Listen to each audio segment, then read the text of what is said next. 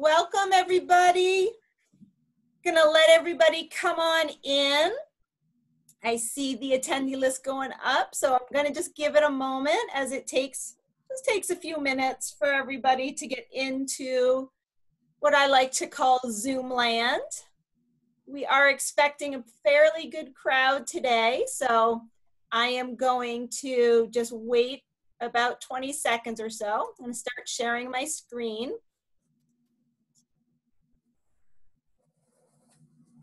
For those that have been with us before, you know the drill. Go find the chat box.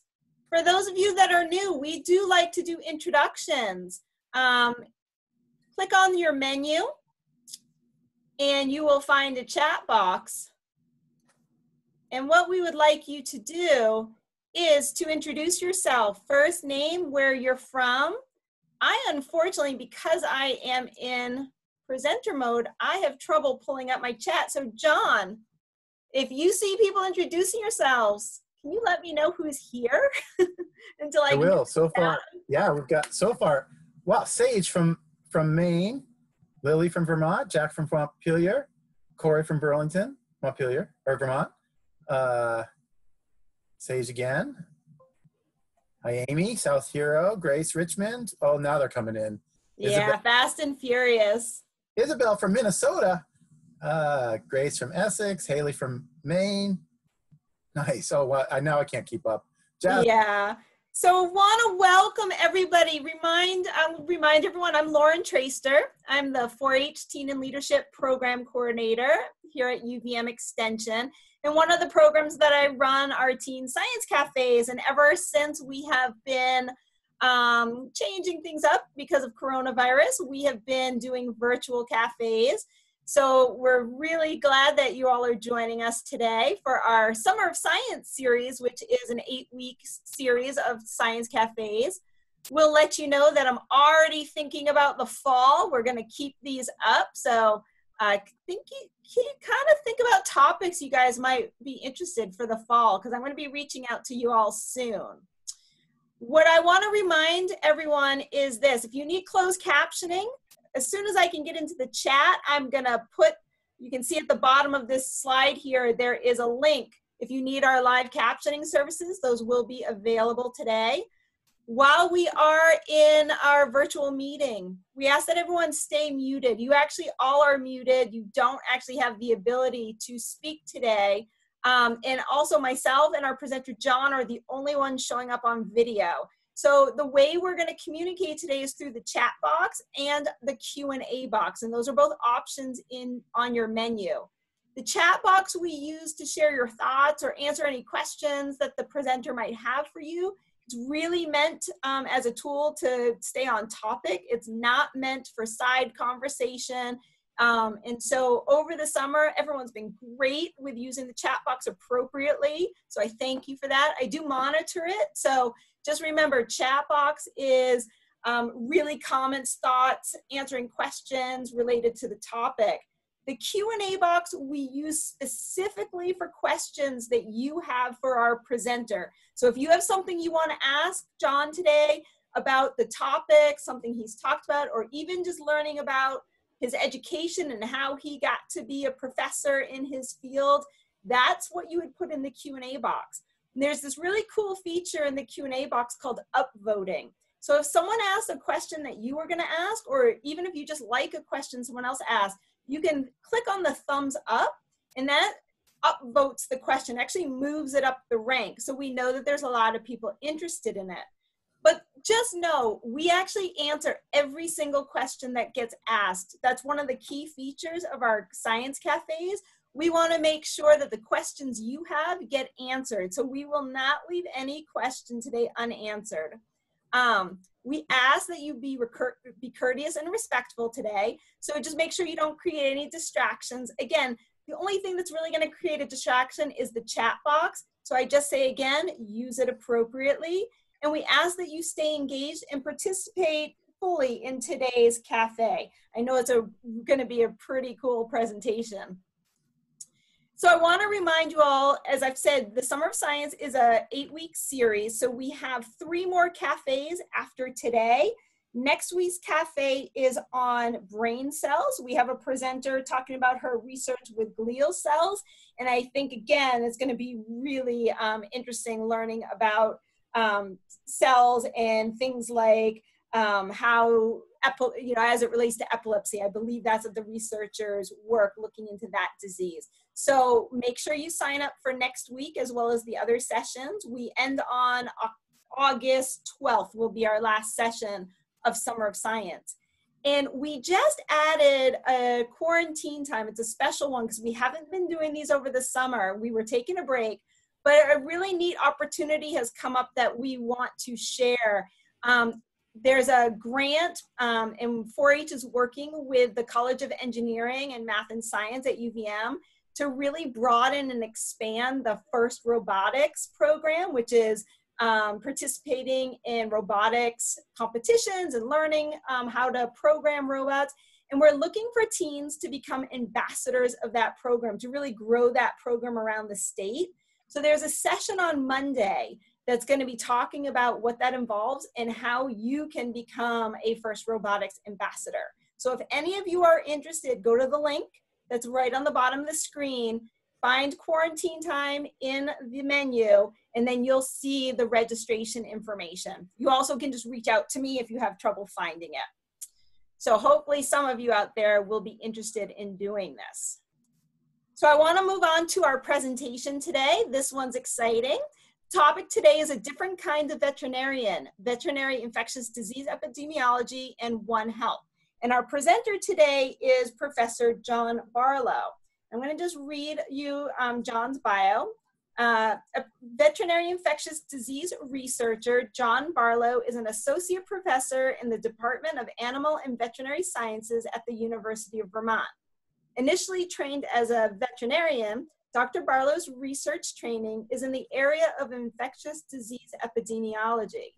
With this background, Dr. Barlow sees a critical need to strengthen infectious disease surveillance, laboratory capacity, and basic and applied research targeting pathogens that can be transmitted between humans and animals, zoonotic pathogens.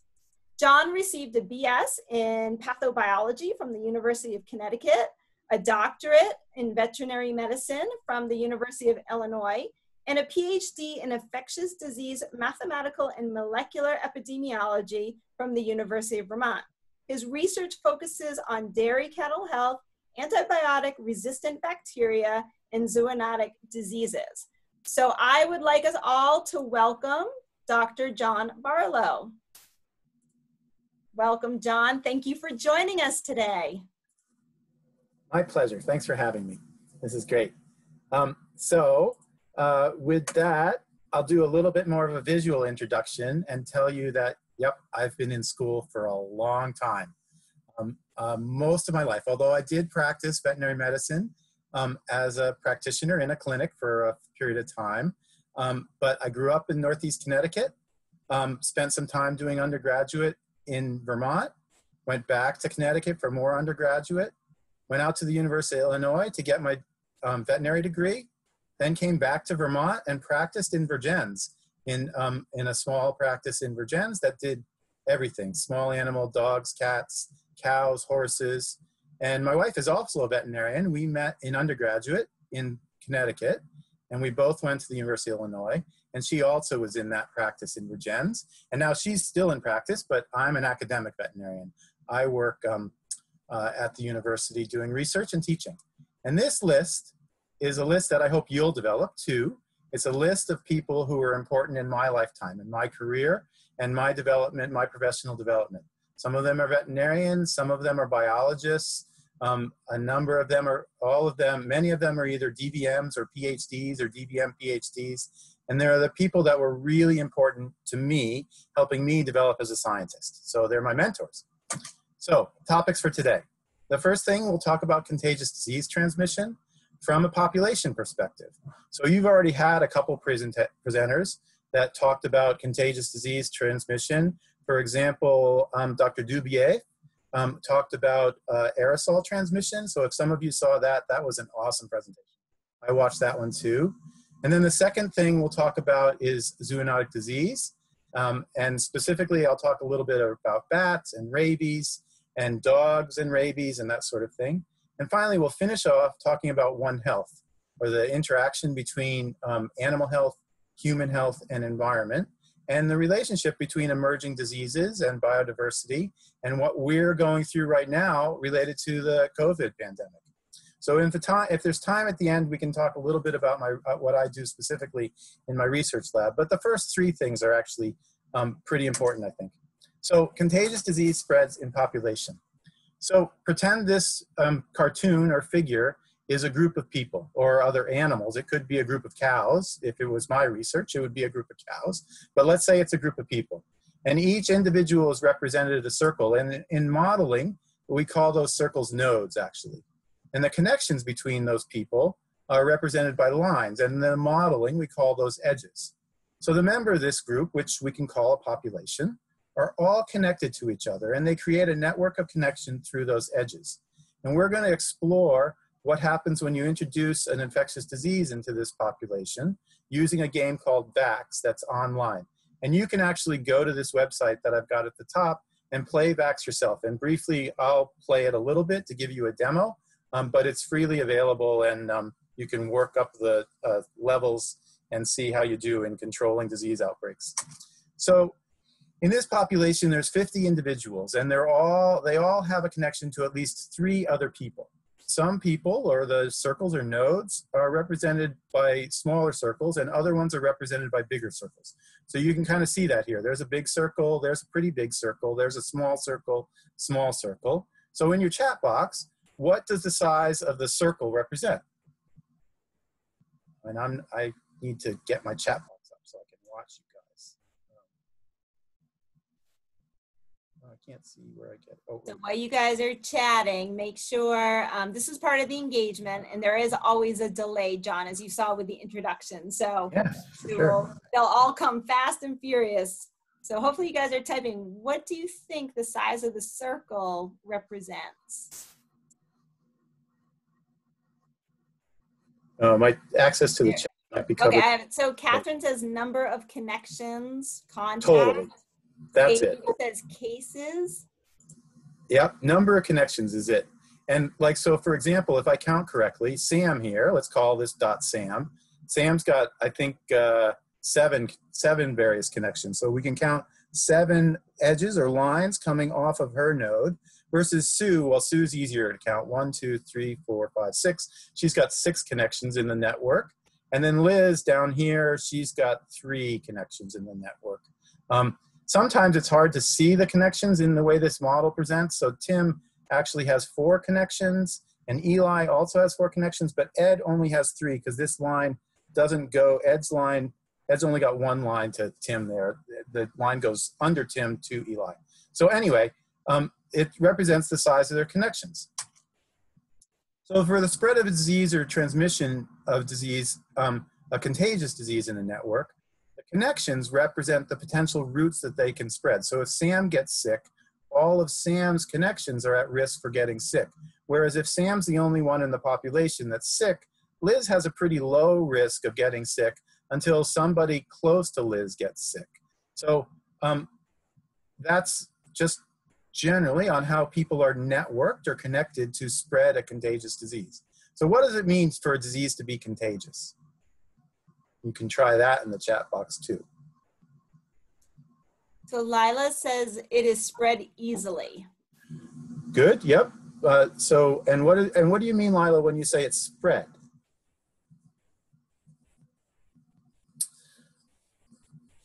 And I'll add, if anyone wants to help Lila out, yeah, you guys can keep adding to this. So Lily says it can be spread. It is active in the virus.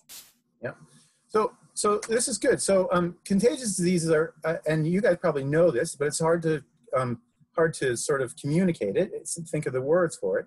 Contagious diseases, that those are spread between individuals, from like an infected individual to a susceptible individual. There are some diseases out there that are infectious, but they're not contagious. In other words, if you get the disease, well, let's say tetanus or botulism or something like that. If you get that disease, you actually don't have a risk of giving that disease to another person necessarily. Whereas there's some diseases like COVID, for example, today, or influenza, where if you have that disease, you become a source of infections for the other individuals who would be susceptible to disease in the population. So you can see the difference between what would be described as an infectious disease.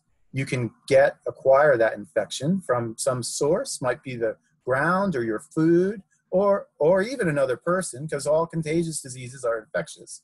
But contagious diseases are a subset of those infectious diseases, kind of like squares and rectangles type of thing, right? And so contagious diseases are the ones that are spread between individuals. And so now we can think about, for the game VAX, how we control those diseases. So what are some ways that you can control the spread of contagious diseases in populations? And we're doing some of them today.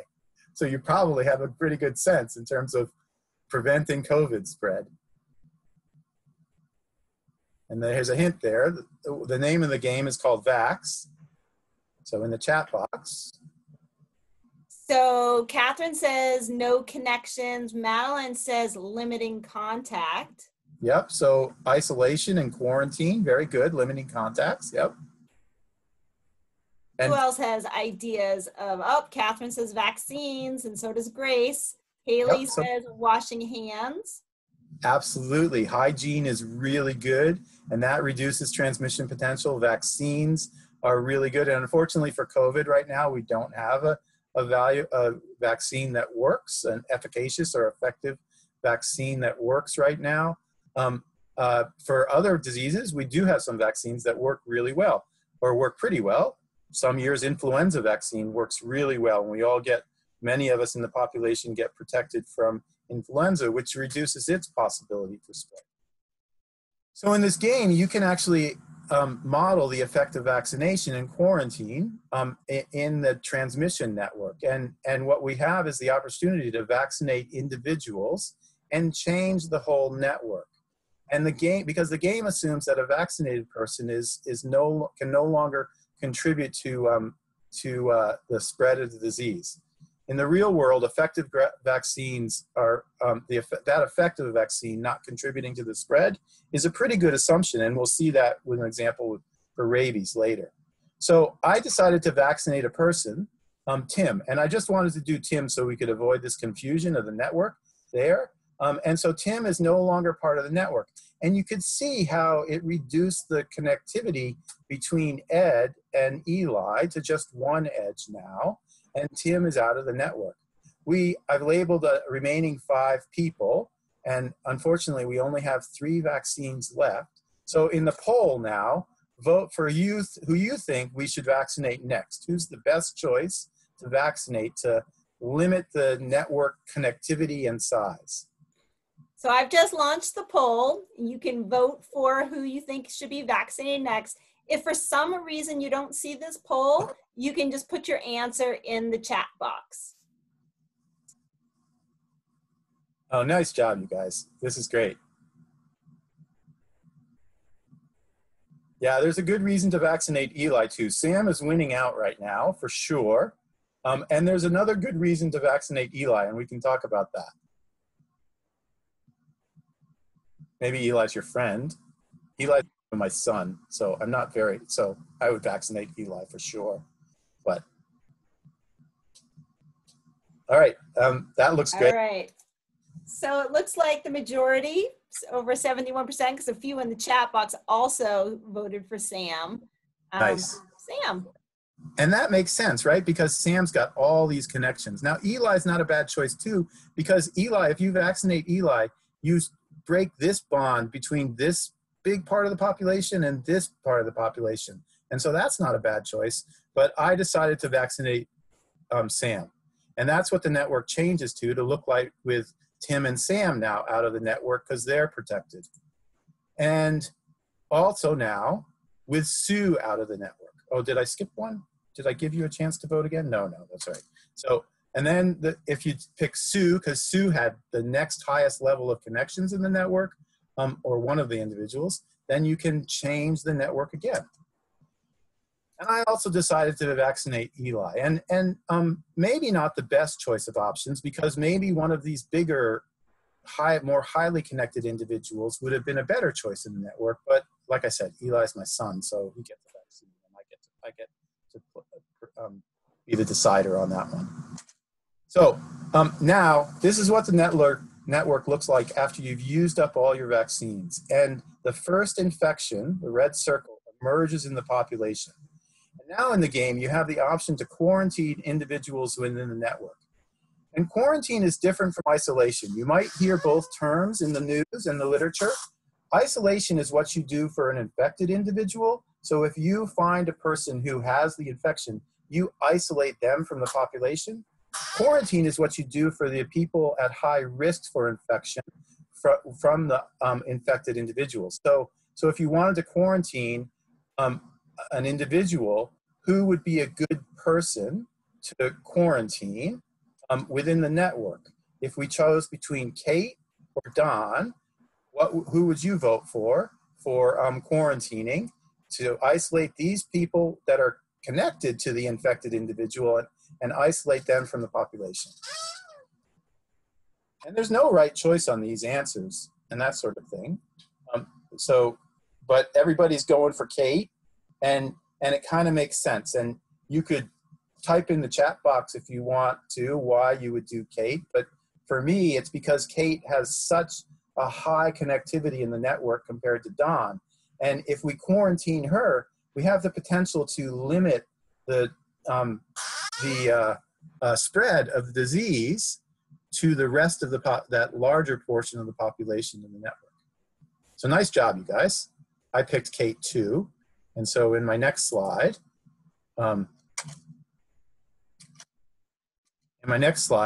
this is what the network now looks like with Kate removed from quarantine, and we reduced that connectivity in the network. But we left Don at risk, and unfortunately he became infected, so the disease spread. If we remove the other Tim, which that would be a really good decision, but then the network, we have the potential, if we remove this other Tim, we have the potential to reduce the spread into this large portion of the network, but the disease can still spread through this connectivity. And then there's this person here too, who's at risk. And so I removed Tim, and that seemed like a good decision, but we resulted in another infection. And the whole game goes through that, whereas you can do this in a stepwise process, and you can see how good you can do in terms of reducing the number of infections in the population. And so my last decision to pick between Frank or Frankie about who to quarantine, it's a flip of the coin because they both have the same connectivity to the infected individual. My last decision, I think I picked Frankie. And so that left Frank and that left the infection, and then I went on and disconnected another person, but then the disease spread the other way to Bob. And so you can see I did pretty good by making good strategic decisions on vaccination and quarantine. We protected at least 92% of the population. So I think the number is 46 out of the 46 out of the 50, because only 4 people got infected. I was trying to do math the hard way by doing 92% of 50 when I could have just looked at 4. Anyway, so if in comparison, if I had made poor decisions and run that model the other way, we could expect a large number. So I made really bad decisions when I did this one and just randomly quarantined people that weren't connected and vaccinated people only on the fringe and that sort of thing. And you can see what size of the population got infected. So now, this is where the game is, and I'm gonna stop sharing this screen and share my browser and show you the game and show you what you can play this at home if you want to. And I'll do it oh so briefly so that we can get back to, to zoonotic disease. Here we go. Okay, so when you go in and you follow that website, this is what what you'll come to, and there's different levels and there's degrees. the high degree is the size of the circle. So you could play this game without knowing the size of the circle. You still see the edges, but you don't get that visual clue of the size of the circle, And then the quarantine phase, you can do this in either real time or turn-based. The turn-based is, it allows you to make, so start with turn-based. It allows you to make a decision, and then the infection spreads. In the real time, the infection is spreading in real time as you're making the decision. So just to show you, let's do it in real time, and we'll hide degree. And I'll pick doing it from medium. And so there's the network. I get 7 vaccines. So I'm just gonna go quick and not put a lot of thought into who I'm vaccinating, but I'm gonna try, and you can argue with me and say that was a bad decision, and you're probably right, but I'm gonna just try to pick some people to vaccinate. Oh, and now the infection's spread, and this is in real time. So I'm gonna start quarantining people, and oh, now it's going, and I'm already lost. I'm behind. Oh no. So right? So see, like this is, okay, I gotta be a lot faster than that. Oh, there we go. So how'd I do? So you can submit the game, you can see how you did, and I only saved, or whatever, protected 15% of the people. So anyway, this game is out there on the web for you to play and for you to mess around with and see how you can do and see how you do best and that sort of thing. So let's go back to the PowerPoint, and we'll go to zoonotic diseases. You can ask any questions while we're going right now, and I'll... yeah, you guys remember to use the Q&A box, but any questions that pop up, just start putting them in the Q&A box, and we'll take them as we move through.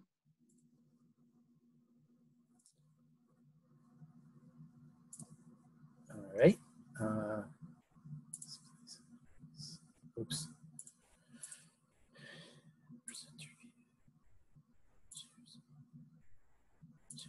Okay, here we are back in the presentation. I can show you this was the, there we are in the game. There was one other thing to talk about that's potentially important, and that's herd immunity. And so you might hear that in the news today, talking about herd immunity in the face of COVID and what that means. And what that means is protecting a good portion of the population, for example, with vaccination. So if a lot of the people in the population, let's say 80% or 60%, in this case it's pretty close to 80%, or pretty close to 90%, 1, 2, 3, 4, 5, 6, 7, 8, 9, pretty close to 80%, because there's 50 people. If a lot of people in this population of, let's say, in this case, dogs, there was a dog named Mr. Kitty, by the way. I don't know why. These are protecting the innocent, but these are names of dogs for my wife's clients. I asked her for a list of names. So anyways, we particularly like Patrick Swayze. But anyway, so anyway, if you get a lot of animals in the population vaccinated, then when a disease is introduced to, for example, a susceptible individual, like a dog that hasn't been vaccinated for rabies, let's say, is introduced into the population, the rest of the population is protected, and so the network is broken up. So even the unvaccinated animals, other unvaccinated animals in the population have some level of protection. So that's what herd immunity is about, that you'll probably hear about today as we start to get better at at developing a COVID vaccine. Then the issue of herd immunity to prevent, to get a good enough coverage of the vaccine so a large swath, a proportion of the population is protected from and reduces the risk of disease transmission in that population.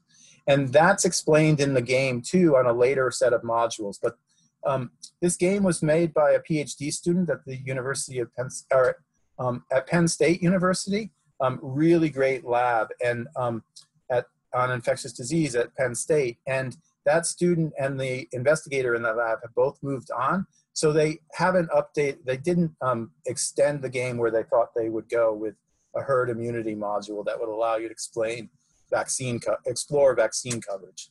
Anyway, okay. Zoonotic diseases, transition. So zoonotic diseases are diseases that are transmitted between humans and other animals. And I say between because that is important. Some people say zoonotic diseases are ones that are transmitted from animals to humans, but it's not really true. I like to be more broad and think about there are some diseases that humans actually transmit to animals. And so, I sort of use a more encompassing approach to think about zoonotic diseases. But you're probably most familiar with some zoonotic diseases that we can catch or get from animals. So in the chat box, can you name some zoonotic diseases? Jasmine says rabies. Good one. Catherine says COVID-19. Lila also put in rabies. Excellent. And Haley says ringworm.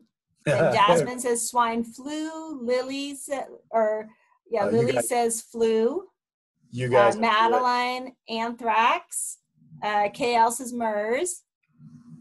Really good. You guys are really good. Okay. All right. Let's do rabies because that's the one I'm prepared for. Zoonotic disease is associated with this species, and you probably already know it. Rabies is one answer, but can you think of any other diseases that are zoonotic that might be associated with these species? You did some already. Somebody said COVID, which is actually the SARS virus. So if you want to type some things in the chat box, that's great. The first SARS virus, that's definitely been associated with emergence from bats. This current SARS virus, COVID-19, we're not so sure yet, but it's pretty likely that the original reservoir, the animal host species that the virus was in originally, is bats. And then rabies is a bat, potentially carried by bats as well. Raccoons, we have a serious problem or issue with raccoon rabies in the Northeast. So most of you might be familiar with that. So let's talk about rabies. This is a slide that I got from a review paper that I modified a little bit to talk about rabies. You might not realize this, but rabies causes between 50 and 60,000 deaths globally a year. So human deaths. So 50 to 60,000 people a year die from rabies, which is an amazing number. And most of those deaths occur in either Africa or Asia. And the most common source of rabies infections in humans for people that die from rabies in the world is spillovers or bites from dogs. And so people in Africa and Asia keep dogs sort of differently than we do. Many dogs are outside, free roaming, and they have contact with wildlife more readily than our dogs. And the other thing is mass vaccination of dogs in those regions is less common, although there's programs to develop improved vaccination coverage of the dog population. So in the US or North America, Canada, US, and other parts of North America, we do a really good job. It's a huge veterinary public health service to vaccinate our dogs and cats. And that has resulted in we no longer are at risk, for the most part, for rabies exposure from our pet populations because of that public health service. So veterinarians acting as public health professionals to reduce rabies transmission to humans by protecting our pet population. So it's not only good to protect the animals, it's a public health issue to protect humans as well. Rabies vaccination is a good example of a successful vaccine program that's reduced our risk and exposure to rabies. In fact, the last decade or so, there's only been about a little over 100, closer to 200 cases last couple of decades, and in the last decade, about 100 cases or so of rabies exposures in humans. And some of those rabies exposures are due to exposure to wildlife populations. Because in North America, we still have we still have rabies circulating in wildlife populations. So this is a map from the CDC that shows the distribution of rabies virus in different populations, and rabies and their reservoir species. And so in the east and northeast, the raccoon is the dominant reservoir species for spread of rabies in wildlife populations. Across the whole US, you can see this hatch mark covers all of the US. Bat populations will carry rabies. In the Midwest, it's skunks. In the Southeast, it's foxes and raccoons, or foxes and skunks. And so these different regions, in Puerto Rico, it's mongoose, it's the mongoose population. So these different regions have dominant species that are associated with rabies transmission. In the Northeast, in my lifetime, we've seen a spread of rabies northward in the Northeast, and of raccoon rabies. And so raccoon rabies is now, in our area, is endemic or present in the population. But when I was your age, it was slowly moving up the East Coast. And right now, a number of agencies have some programs to vaccinate wildlife to prevent the continued spread of rabies. So they use these vaccines that are baits. They're oral vaccines, and they have a virus in them that has been genetically engineered to have antigens or express proteins from the rabies virus, so that when a raccoon, these are stinky fish oil emulsion coated vaccine capsules.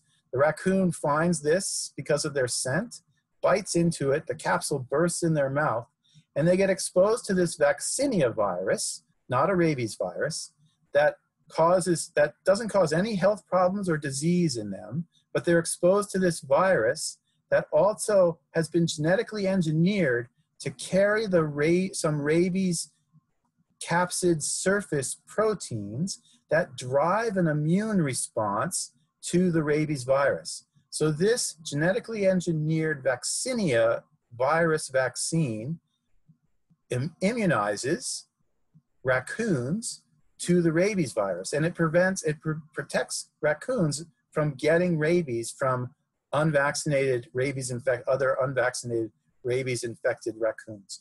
It's a really cool program.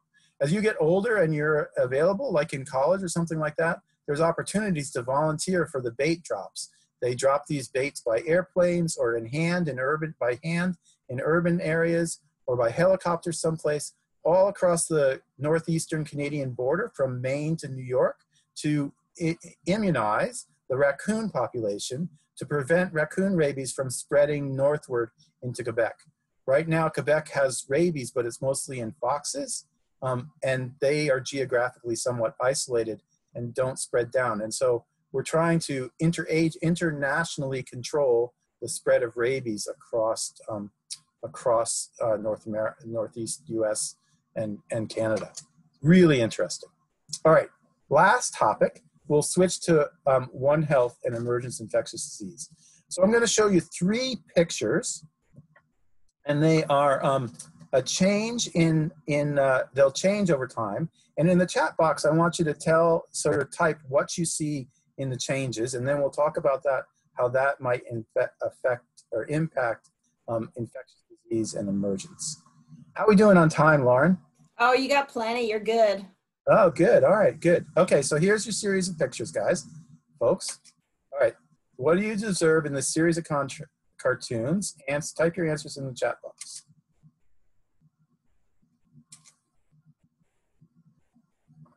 I can go back if you like. So there's where the system started. There's some changes in the system now. So what are you seeing? Lila says different animals. Yep, introduction to, great, really good. Introduction to different animals. So we got some domestic animals. Okay, Madeline says livestock. Catherine says introduction of domesticated animals. Jasmine says there are more people. KL says humans are moving in. Yep. Haley says we murdered the forest. Yeah. Also says less trees. Lily says more animals are getting added and then humans are getting introduced. Catherine says concentrated wildlife population. And Sage says bats. Yeah, right. Okay, so that's really good. So all of those are right on. We have this movement of human populations into previously wild areas or forested areas that are if you will, ecosystems on their own that are working, and then slowly humans are cutting down the trees and expanding into these populations. And that's resulting, and then they're bringing their domestic animals along. And so now we have these edges between these forests. But as you said, there's a change because now we also have closer interactions on these edges between wildlife species and the domestic animals and humans. And we've changed the ecosystem. So now the available size of the ecosystem for the animals has gotten smaller. And so now we have some animals that are actually coming into our agriculture or urban suburban or rural ecosystems where the forests have been removed. And a lot of this stuff has been going on for centuries and is still going on, and is especially going on in many developing countries, and that sort of idea. So with that, we have reductions in the diversity of species, both the density and diversity of species. And there's this concept in infectious disease ecology that's called the dilution effect. And so when you reduce the density and diversity of wildlife species in a population, it might allow for the concentration or easier spread or transmission of some diseases in the remaining species, that sort of thing. So a good example of that is Lyme disease in the Northeast. And there's some evidence from researchers in New York State that suggests that as we've changed our ecosystems in the Northeast, it's created environments or areas that have allowed for the movement, the increase in the size of the deer population, and the movement of the vector of Lyme disease, which is the Ixodes tick, into those populations, and increases in the size and changes of the small mammal population, so increase in the size of mice and that sort of thing, and potentially loss of those predators of small mammals. There's some evidence that changes in the predator populations, reducing the number of foxes and increasing the number of coyotes, has contributed a bit to the increased prevalence of some small mammals that actually contribute to the amplification of Lyme disease in those populations. So, and then we're on the edge where we have these tick populations that have been introduced because of the change in the ecology, and we're closer to the tick populations, so we get exposed. And so as a result of that, that's some of the ecological sort of impacts in the Northeast that we've seen with the emergence of Lyme disease, as an example. And you've probably all heard of Lyme. So the take home from that is man-made changes like anthropogenic change. So that just means human-genic change are made. So man-made changes like environmental changes or agricultural development or fragmentation of habitats all can contribute to the emergence of infectious disease. The loss of biological diversity can also contribute to the emergence of infectious disease. And really important, potentially with COVID, the increased contact between humans, domestic animals, and wildlife is continually showing that we are demonstrating that we are resulting in emergent infectious disease outbreaks. And the 3 coronavirus outbreaks that we've experienced in the last decade or so are good examples of those that have jumped from wildlife species into either our domestic species, camels for MERS, and those who didn't know, there are domesticated camels, which is really interesting.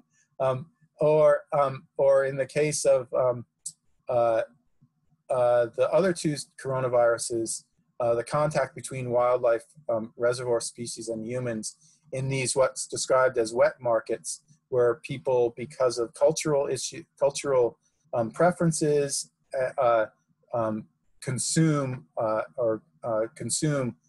wildlife species. And the final thing that's really important in all of this that we've witnessed in both the COVID-1 and the SARS-CoV coronavirus 2 is the increased connectivity of human populations. So there are many recent examples of disease emergence in humans and domestic animals from spillover events. These events where we see movement of a species, a zoonotic disease, from one host species to another, and developing the ability to spread in that second species, is described as a spillover event. Hendra virus, Nipah virus, SARS-CoV-1, SARS-CoV-2, which is currently suspected, MERS, some influenza outbreaks, Ebola. HIV is historically an animal host-associated disease that jumped into humans. West Nile virus emerged in New York City in 1999, and so the first time it emerged in North America with mosquitoes, that sort of thing. All of these spillover events are probably associated with these factors, and it illustrates an important concept. It illustrates, so this is just another word cloud of all of the emerging diseases and that sort of thing. And this is a map of a paper from Ian Lipkin, who's a really great researcher in these types of areas, on emerging diseases, recently emerging diseases. So the numbers are quite large, and they continue to happen as we see them. And all of these, one last really thing. We can't blame the bats in all of this, like for the COVID stuff, because bats are really, really, really ecologically important. So they're important pollinators, they're important insectivores, right? Eating insects, that sort of thing. But we can recognize that a lot of these are all about this one health type of issue, the relationship between humans, animals, and the environment, and the health of humans, the health of animals, and the health of the environment. Hendra virus in Australia, if you've heard of that, is a really interesting example of this. You talked about zoonotic disease if you listened to Dr. Whittier's presentation on the gorillas and the potential for humans introducing human respiratory virus into the gorilla populations.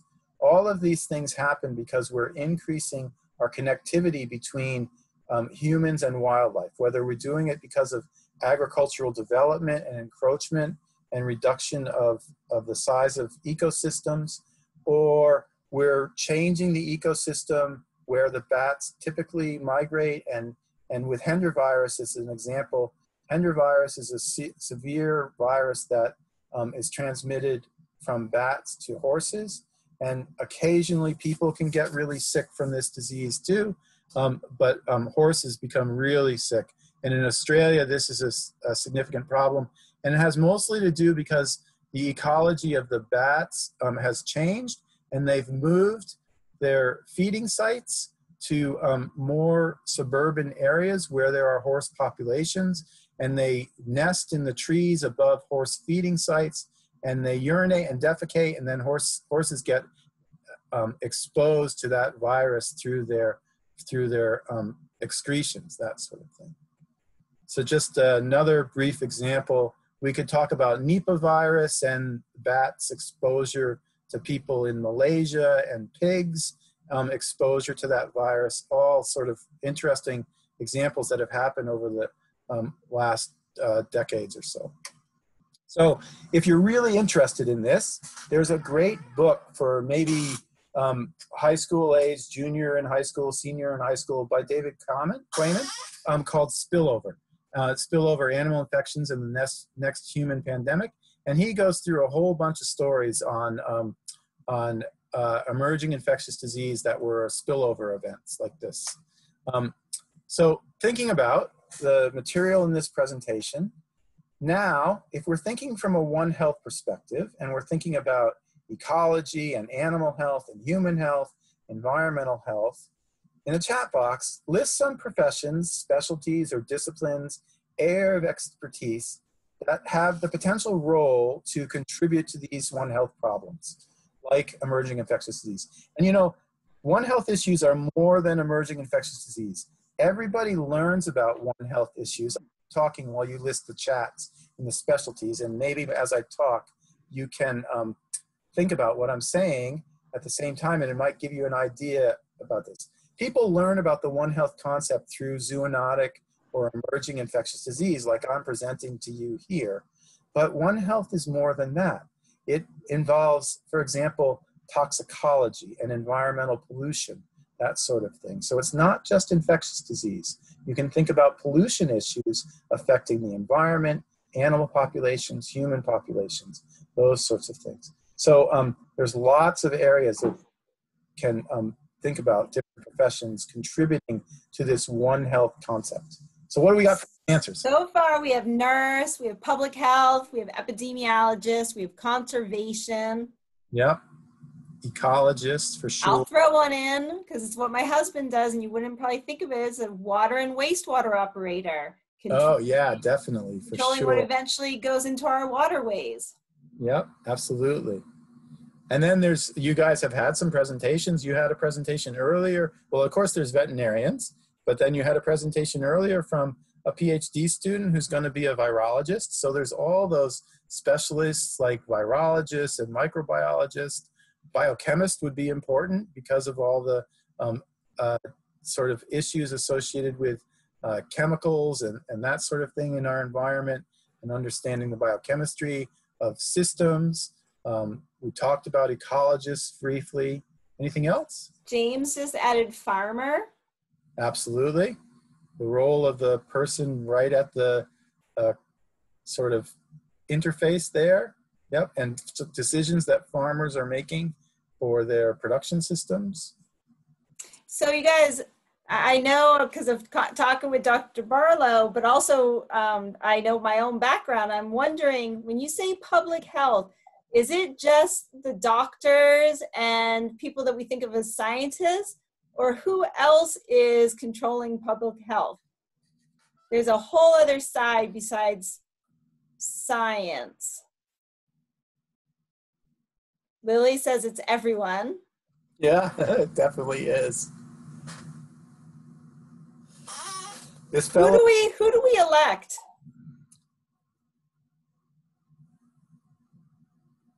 When you guys are old enough to vote. So president is one person we vote for. Yes. Who else do we vote? Policymakers. Yeah. Yep. Nice. And so, right, governor, Congress. So is it on the national level? Is it, think about local. Who's at your local level that might be making some decisions? Yep, mayor, representatives. Absolutely. And then, I know depending on where you live too, I'm learning this from watching the news. In Texas, judges have a very important role within the local government structure. It's not how we do things in the Northeast, but depending on where you live in the country, different people have more or less power in decision making.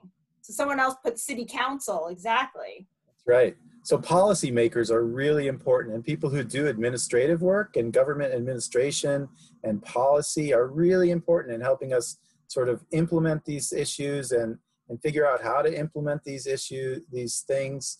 And then on the social science side, think about people like anthropologists who study how people and cultures sort of work and move together and that sort of thing, you know. So social scientists can have a huge role in these One Health issues. So it's not just lab and bench scientists and physicians and veterinarians that have a role, but as you know, it's just everyone needs to have. John, I'm going to argue that anyone who's currently a 4-H club member, your 4-H volunteer leaders have a role in this, and your 4-H educators. Yeah. So just like this fellow, William Koresh, who works at a place called the Eco Health Alliance. So if you're interested in this topic, you should look up the Eco Health Alliance. Really cool website, great stuff. A lot of work with bat viral diseases in Asia and that sort of thing. Just like he says, the solutions that we're going to have for these emerging infectious diseases can't be looked at in single boxes, and everyone is going to have to work together to solve the problems. So I'm not sure where we are in time. You are good with time. We are at 1:54. You guys start thinking about your questions because we're going to be getting to that part. So if you have a question or you think of something, put it in the Q&A box. But John, you're good with time. Great. Perfect. I'll just take a couple minutes and tell you a little bit of what I do in my lab. Like I said at the beginning, I sort of had a long road to becoming a researcher.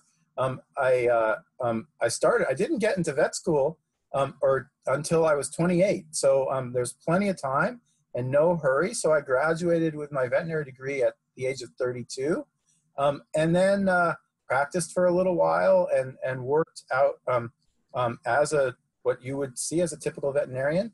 A lot of my work was with dairy cattle because it's sort of what I grew up with.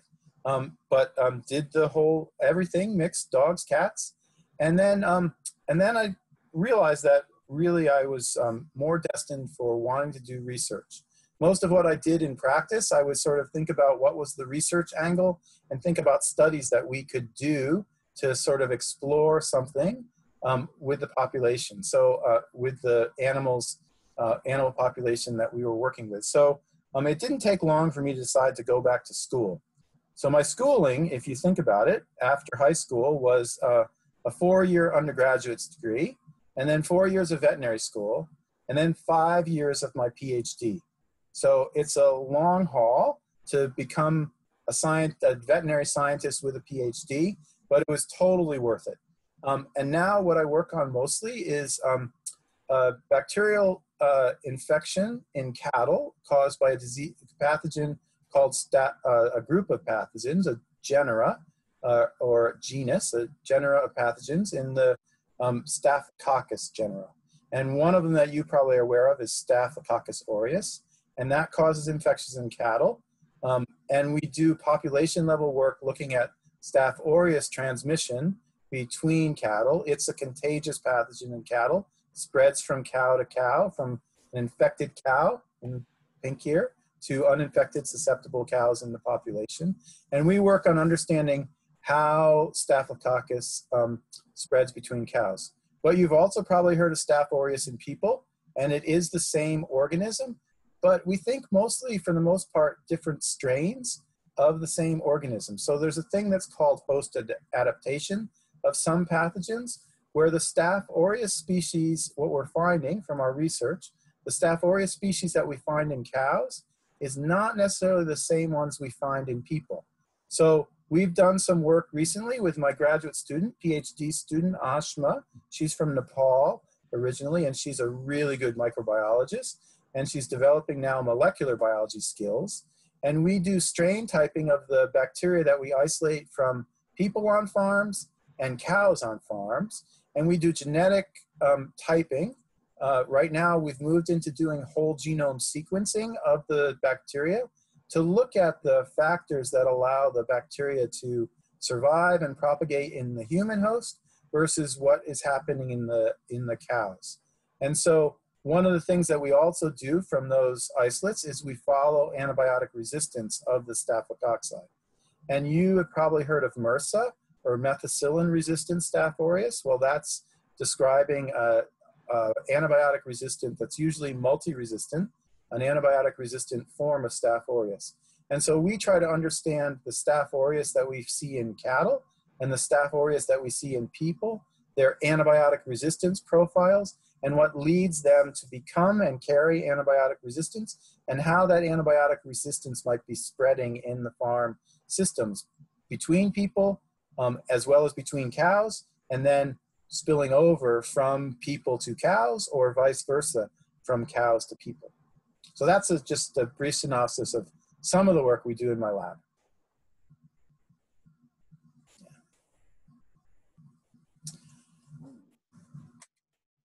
That's another slide of other things that we're doing. We can talk about later on. That was the antibiotic resistance on poultry if we need to, but that's okay. And that's about all I have for today. So I'm happy to Yes. So John, we have 2 questions, but before we get to the questions, I'm going to launch a quick poll. We always like a little feedback from our sessions. So I just launched it. There's 2 questions. Answer both of them. And then if you have a question for Dr. Barlow, go to the Q&A box after you've done the poll and put your question in there, and we'll take questions. You can ask your question anonymously. So, I always say there is no question that shouldn't be asked. If you're thinking about it, then please put it in the Q&A box, because I guarantee you somebody else probably wants to know as well. I know we already have 2 good ones related to vet school in there. but I want everybody to take this poll before we move on to the questions. I'm gonna leave it for about another minute, so just try to answer the poll. I only see about half of you have done it so far. So poll first, then questions.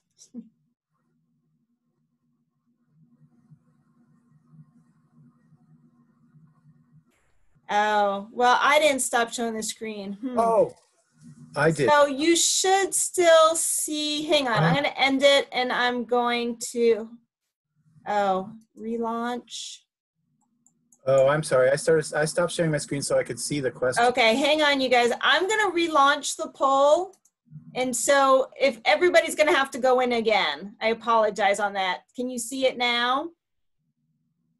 And let's just get everybody quickly to answer both questions, and then we're gonna get to the questions that are in the Q&A box. And again, add any that you might have.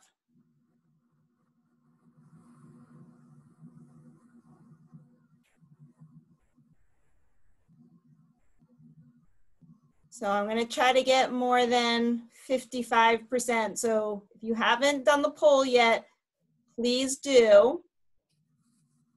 There is no name attached to it, so this is all anonymous, but this is really important feedback that we use, as well as reporting that I have to do, but it's not tied to anyone's name. So I'm gonna give it about 30 more seconds. Please go in and take it, because there is a bunch of you who haven't yet.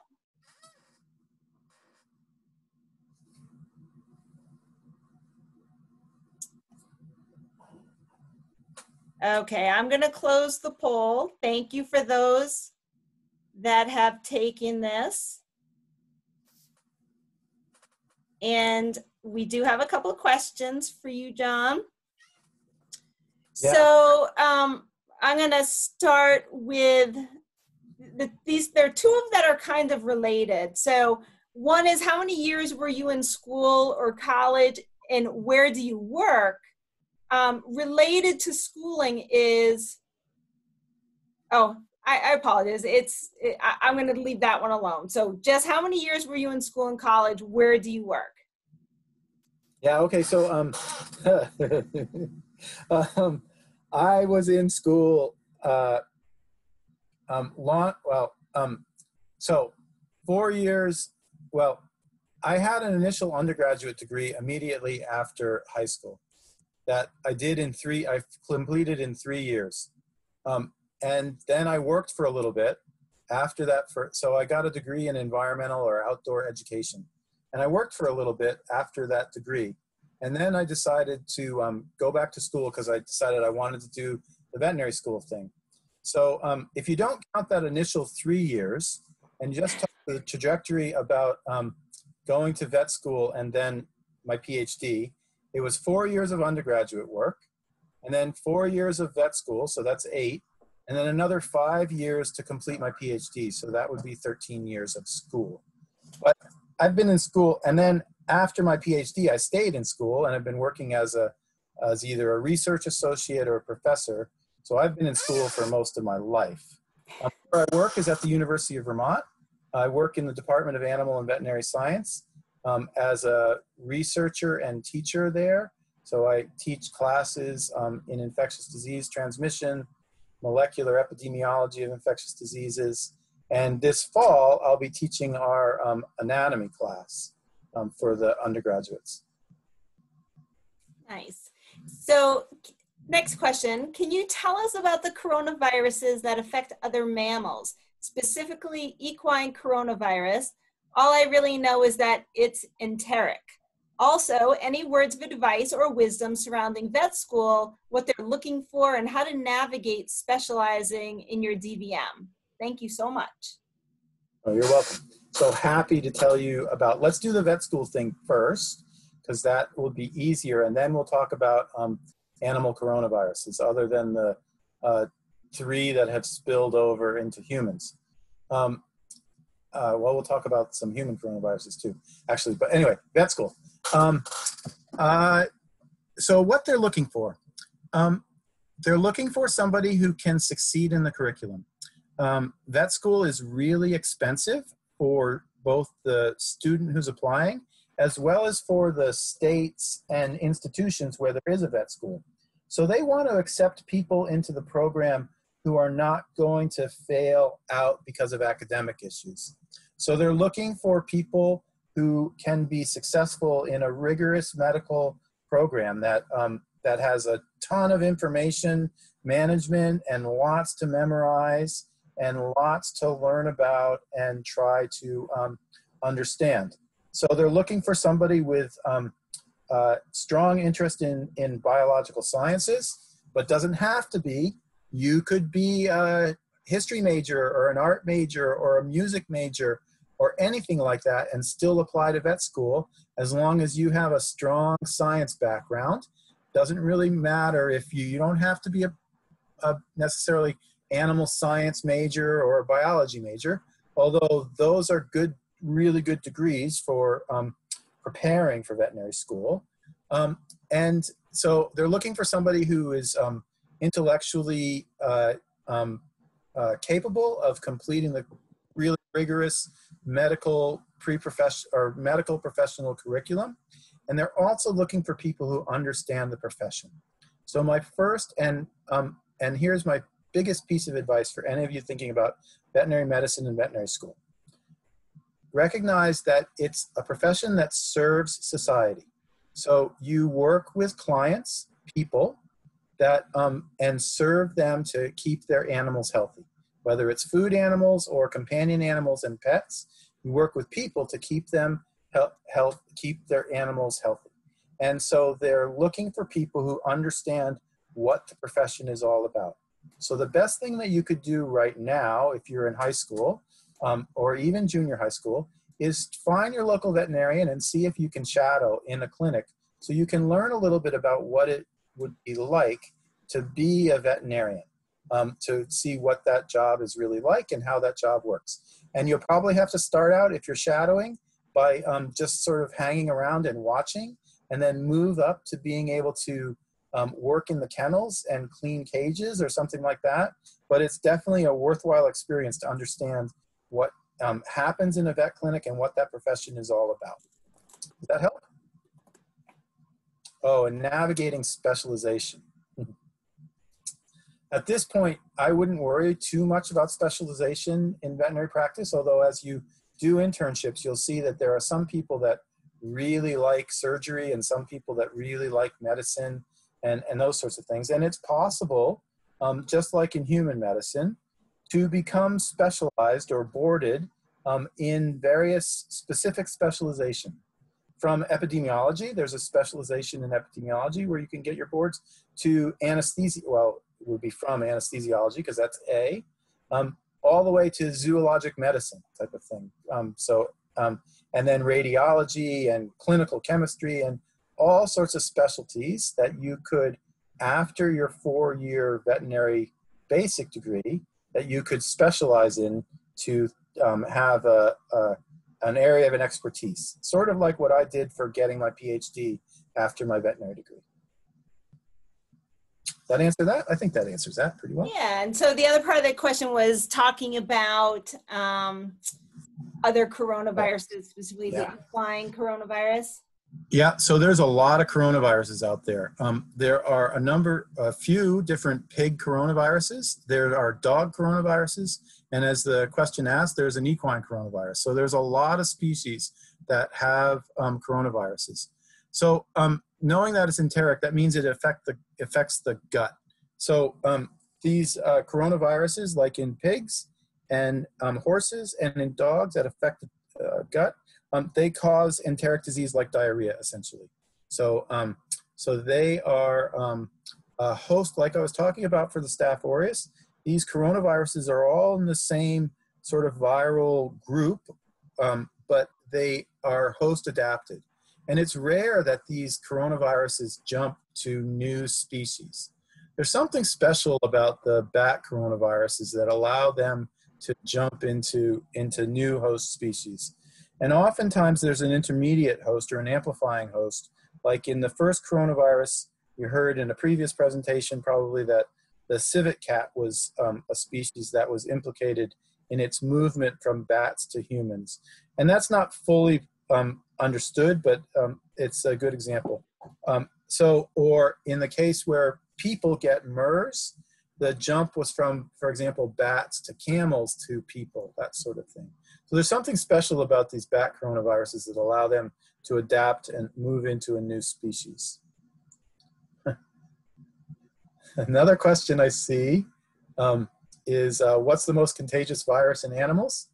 Well, that's debatable, but one of them that's really, really highly contagious is called foot and mouth disease virus, and it affects cattle and other, well, it affects pigs, cattle, and sheep and goats. And it's a virus in the family, you don't need to know this, but I'll just show off now. It's the virus in the family of picornaviruses, and it is not to be confused with the human disease called hand, foot, and mouth disease. It's not a zoonotic disease. So foot and mouth disease is highly, highly contagious. In fact, there's some evidence that animals with foot and mouth disease shed the virus, and it spread from France. Animals in France with foot and mouth disease shed the virus, and it spread across the English Channel into England at one time, that sort of thing. So it takes very few virus particles or virions, active live infectious virus, to cause a new infection in a susceptible animal. And most animals are susceptible because it's been controlled in a lot of countries and it's not around. So that's so. John, there is a question that kind of asks that. What is the estimated amount of time it would take for a virus to jump species? So when you say quick, like, is that a day? Is that an hour? Or is that a month or a year? Yeah, I don't think we really know that. And it's probably really hard to estimate. I think that, so if we use an example, where something that we have used viral genome sequences that we can collect today to look at the genetic similarity between one virus and another virus, let's say, and let's use HIV as an example, where the current sort of accepted theory is that the simian, so ape, immunodeficiency virus, SIV, at some point jumped into a human. And it probably has to do with people hunting wild game in their regions, and we often describe it as hunting bushmeat. And so if you look for online, if you look for a presentation by Nathan Wolf on exploring the dark matter and viral jumps on what's the really popular set of talks that technology. TED Talks? TED Talks, yeah. If you look for Nathan Wolf's TED Talk on viral emerging diseases, you'll get a really good explanation of bush hunters and bush meat and looking for spillovers of diseases like viral diseases from one animal to another. But in the case of HIV, it was thought that in the Congo, probably at some point, hunters were hunting bush meat, and individual hunters were exposed to the simian immunodeficiency virus and became infected. And then it wasn't until, so those spillover events happen immediately on exposure to the blood of that infected animal or something like that. And the infection event probably happens within the day of the individuals.